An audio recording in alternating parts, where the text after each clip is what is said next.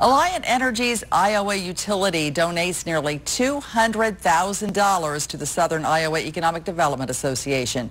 Alliant Energy representatives presented the $198,000 check at SIEDA around noon today. SIEDA will distribute these funds to assist income-eligible customers with this winter's higher heating costs throughout the 7 counties they cover. The donation today was possible through Alliant Energy's Hometown Care Energy Fund, in which shareholders, employees, retirees, and customers can make optional contributions throughout the year.